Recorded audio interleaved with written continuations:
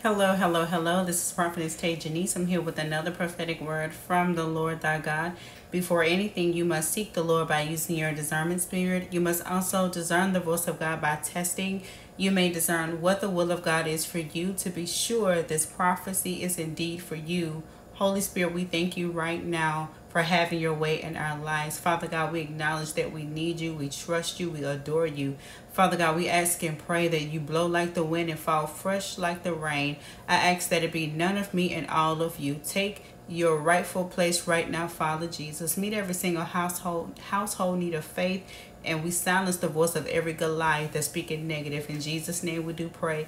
Amen. So the title of this message is They Are Removing Them One by One. Yes, they are removing them one by one. And this message may not be for everyone.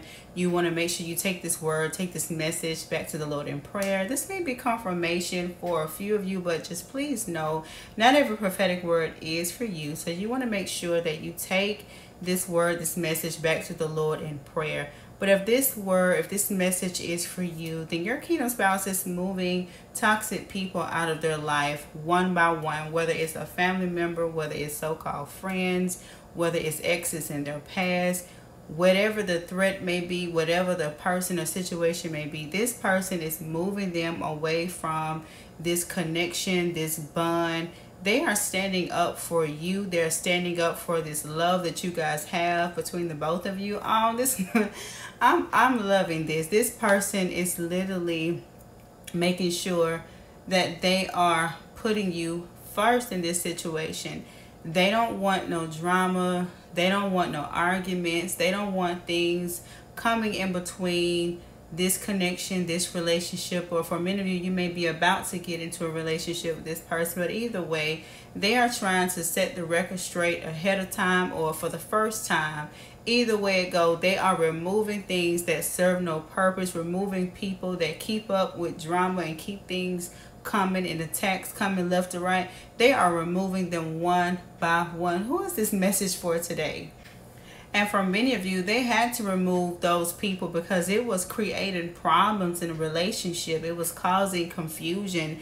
It was causing, drama and conflict and things that happen. And they just didn't want to deal with that mess. They didn't want that coming in between the relationship. And, it was a distraction. The enemy tried to come in like a thief in the night and steal, kill, and destroy you guys' bond, you guys' relationship. And this person had to move the day that they heard the Lord's voice. They could not harden their heart. They know just how dangerous it is to hear the voice of the Lord and harden their heart. So this person, knew that this wasn't healthy, right? This thing that was happening, this confusion, and confusion is not of God, right? So this person had to go ahead and take their place and get and set the record straight. So they asked God, hey, deliver me from making poor choices and bad decisions when it comes to this relationship, when it comes to this marriage.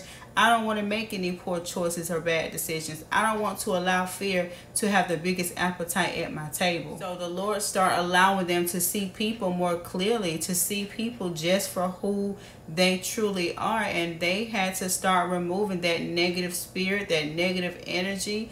They start removing that. And when they started to remove that, you started to see a change in that, which for many of you, it was shocking because, not many people have respect. Not many people value the relationship, and they see you as someone of value. They knew that from the moment that they laid eyes on you all.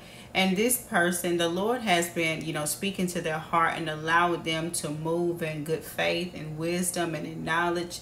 They've asked God, hey, give me the wisdom, the strength, and the knowledge that I need. Show me how you want me to love them. Show me how you want me to do this. I don't want to do things the way I want to do it. I don't want to build the way that I used to build and miss the wisdom and the knowledge and the way you're showing me of how I need to build now. So this person is removing everything that's negative, that's trying to impact the relationship in a negative way. They are moving it out one by one, and they are being transparent with you. They want to be real with you and allow you in like you need to be, allow you, because a lot of times in this relationship or this marriage that you guys have been in, you know, you were not allowed into certain situations, and you felt on the alone side, or you kind of felt like, okay, well, when are they going to say this and this, that, and the third about this situation, or am I going to continue to be ignored?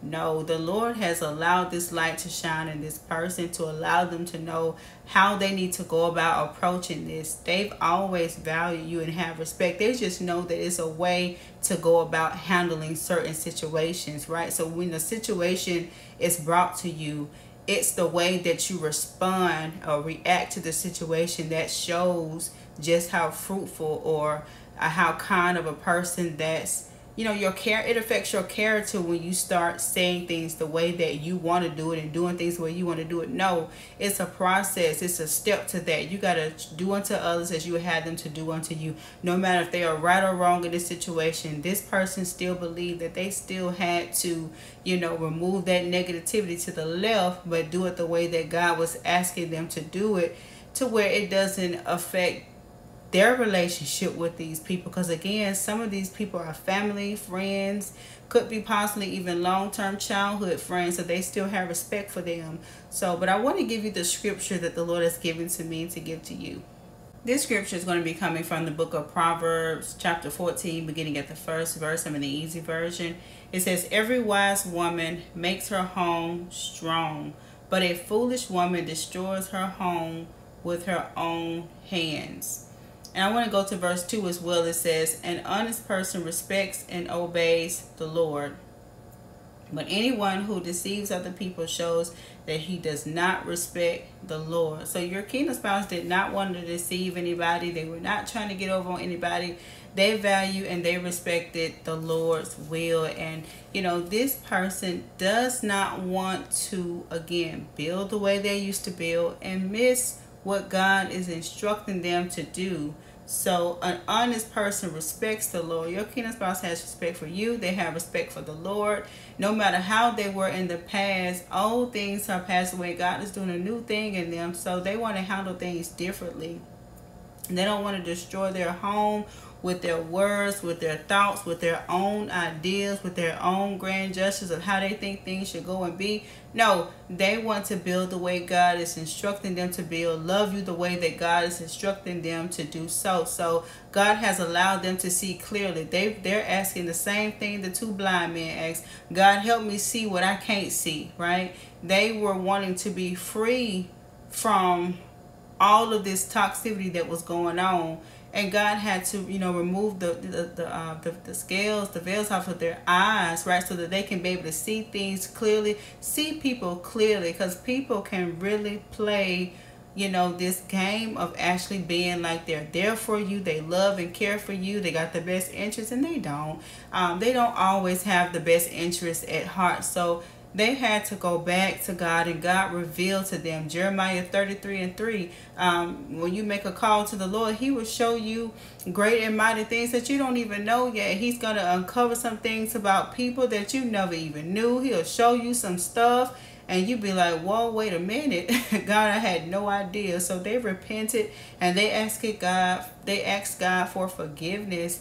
You know, and they've gone to God on your behalf because they know that that's the way that they can get through to you, is by going to God. So they took peace with them, shalom in the Lord. They took that peace with them and allowed God to do this work. But this person loves you, and they are removing anything negative one by one. And for many of you, you guys may be coming back together. Maybe you guys have split up. This situation has maybe caused you guys to be not at ease with each other, but God is bringing this union back together. Expect a call.